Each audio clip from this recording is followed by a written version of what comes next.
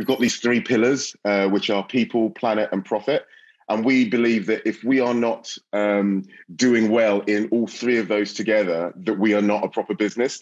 So if we're making profit, but our people are not doing well and we're not looking after the planet, it's not great. If we're looking after the planet, but we're not making profit, we become, not a viable business for the future. So the key thing for us is that put our people first, make money and look after the planet. So wherever we have a center, we say that we want to leave that location in a better state than we started. So if that's more educated people, more jobs, more money, whatever that be, we as a business want to make sure that if we have an office in Sofia, that, in years to come, we have actually contributed to the ecosystem and to the environment and to the people of Sofia.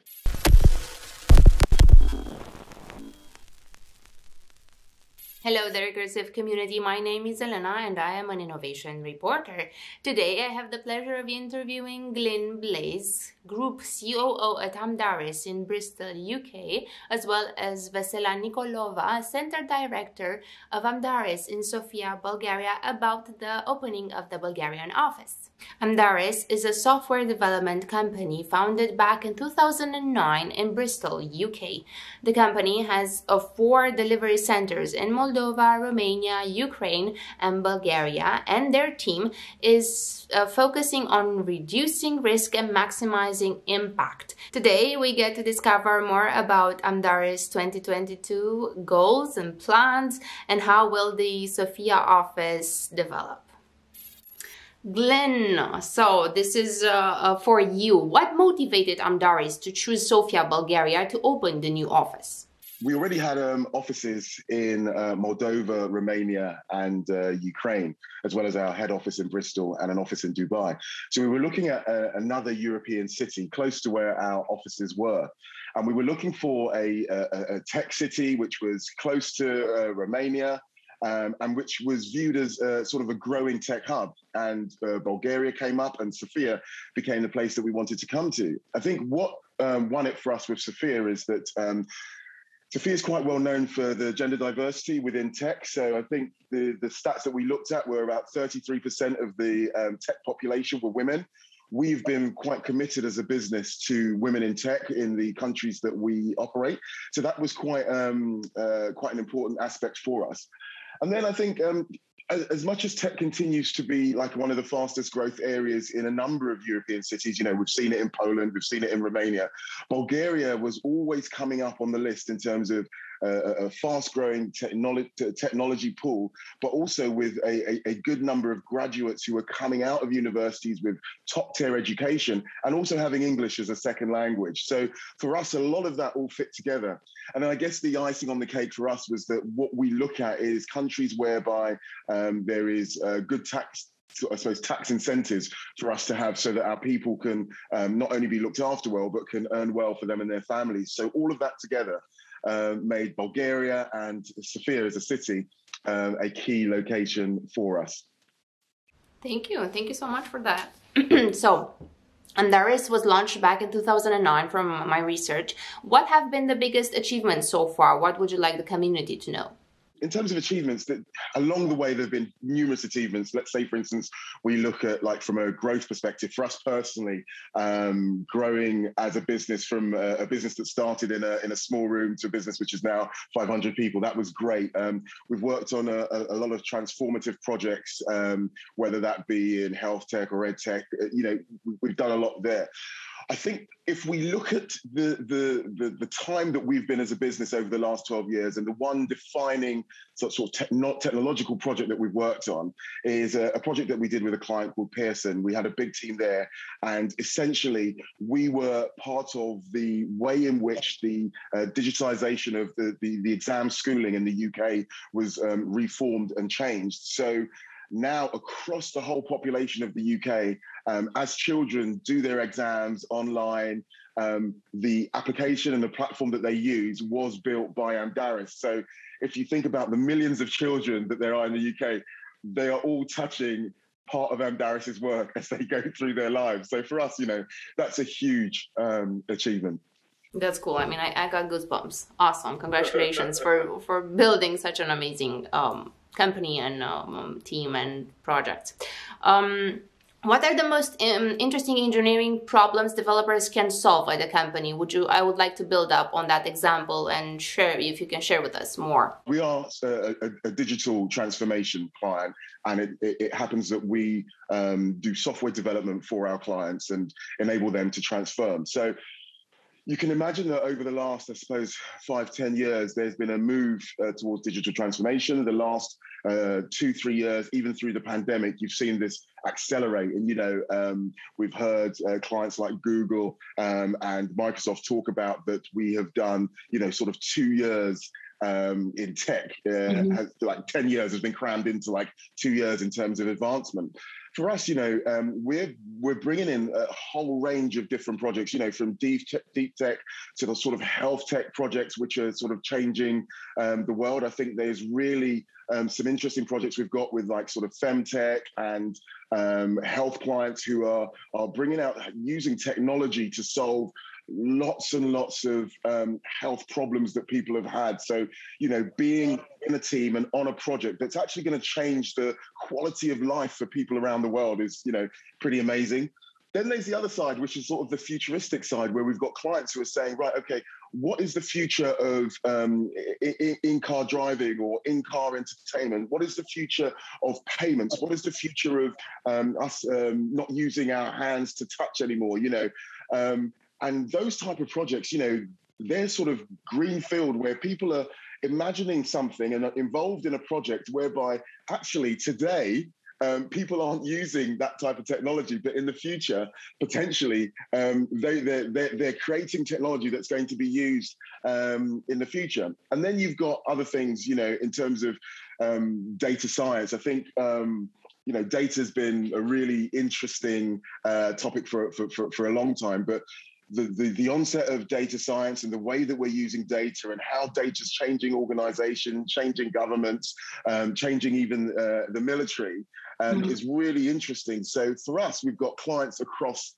multiple projects, from the real sort of deep tech and data to things that aren't even happening now but happening in the future, and people can be a part of doing something that is going to actually change the world. I think just lastly for me, one of the big things for me was before joining Amdaris, I was actually a client of Amdaris. So I had a startup called North Star, which was a data analytics platform working with sort of global CRMs. And Amdaris came in, and one of the key things that I gave them as a brief was about creating a look and feel which was lean-inable. I wanted a look and feel where someone opens up this application and before they even know what the application does, they have this feeling of wanting to buy it or wanting to engage with it.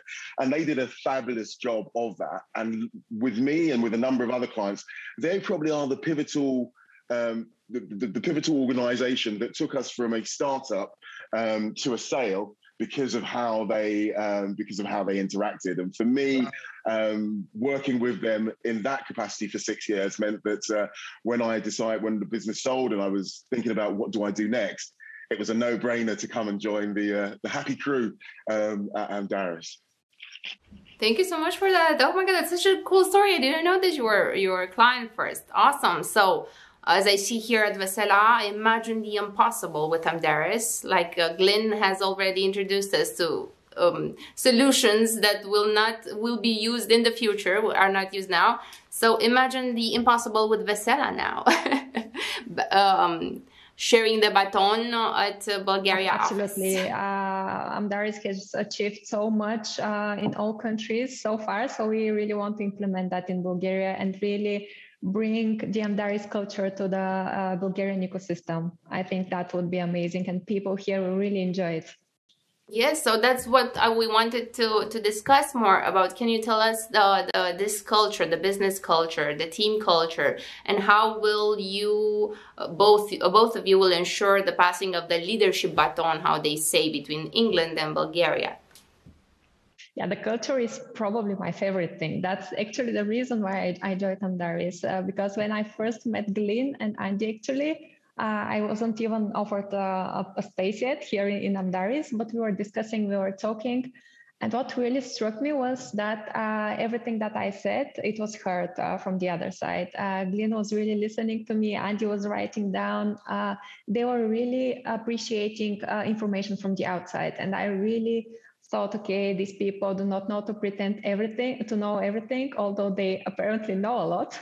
They still are open to ideas, they're open to suggestions, and they really are aware that the world is different in every country. And if in Romania they're doing it this way, in Bulgaria we can add something from the culture here in Bulgaria. But after all, we act as one. So if you go to Amdaris in Romania, if you go to Amdaris in UK, if you go to Moldova, it's all the same. You have the spirit that the culture is one and the same in all of the places. You have different people, but all ideas are just building as one and adding to a great spirit. You have a helping hand everywhere, every time. I think every day I'm talking to people from at least 3 countries, which is amazing. You have all that cultural diversity, and you always have a helping hand, really. If I need a help from someone, then there are 3 people coming to help me, and that's amazing. I really like having a team which is really supportive and collaborative, and that's something that we want in Bulgaria too. And bringing that leadership, as you mentioned, from UK, from the other centers also. This is already happening. I think on my 4th day when I started, I was actually on my first trip with the guys from Amdaris. So I already met them in person. I felt what the culture is. I could ask all of my questions and they could share all of their experience with me. So this is something that's happening. We have our internal summits, we have our meetings, we have different events, team buildings, after work sessions, and drinks. So I think it's, you cannot, even if you want to miss that international spirit, you can't miss it because it's there. Thank you for introducing us to the culture. It sounds amazing. So what types of people have the best chance of being successful at Amdaris? I think that would be the smartest people. As GLYN mentioned previously, we have such amazing projects and clients, and we really need the smartest guys. And by this, I don't mean the people with years, 10s of 20 years of experience. I mean people who are motivated, who are ambitious, who want to be challenged, who have a dream of software development, who have a passion for software development. And mostly, I would say people who really appreciate working in team. Because in the last 2 years, it was a bit of there was a bit of a change in the working type. So people now work more from home, but we think that this is actually, it's missing something if you only work from home. You're missing from the culture, you're missing from everything that you can add to your development, to career development, only from the work perspective, but also from the social perspective. So we really want to gather people in the office to really add something to the career development and to commit to clean that stress and that burnout that was rising in the past years due to the work from home. So this is something important for us, and we're really looking for the people that want to be present.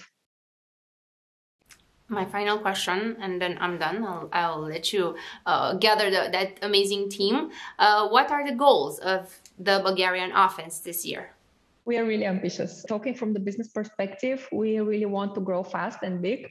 By the end of the year, we want to be 40 plus people, even more if possible. We just want really great talent here in the office. We really want to bring that spirit where people feel like they're not going to work, but they're rather going somewhere where they can build their skills, where they can share their passions with other like-minded people, where they can really do it for themselves and for the planet around them, not just for the work. And this is already happening, at least from my personal feelings. I have that feeling, and I really want that other people who join the center here in Bulgaria to have it.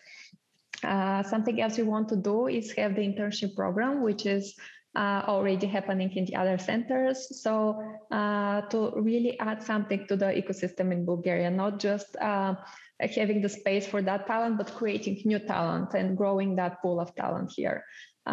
This is something amazing that's happening. And I think from the feedback of other internship programs, people are really, really loving it.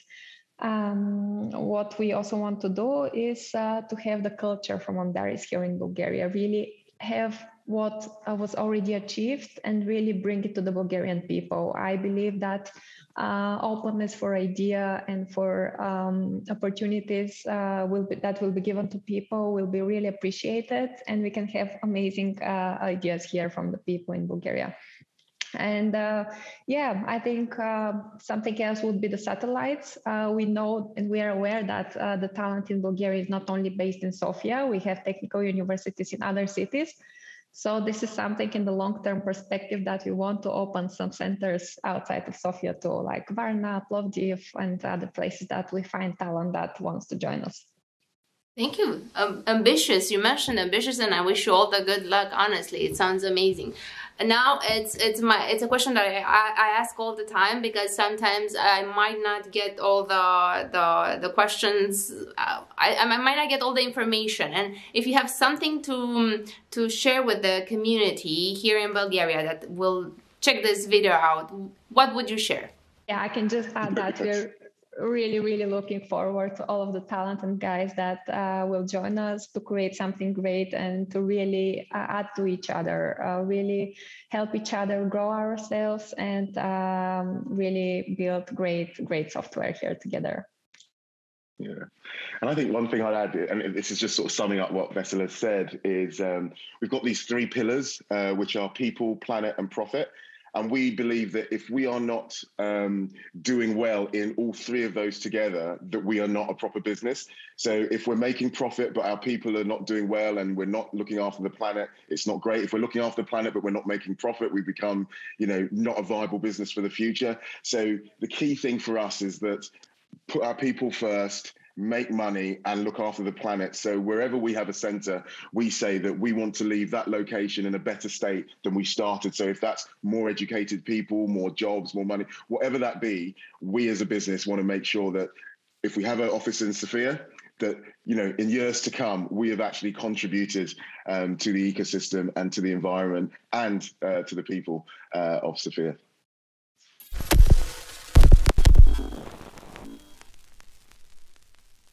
Thank you for watching. I am Elena, and at Recursive, we aim to provide constructive reporting on the progress of the local innovation community in Southeast Europe. Until next time, I invite you to read the stories that shape stories on our website, and don't forget to click that like button and subscribe to never miss out on everything we do here.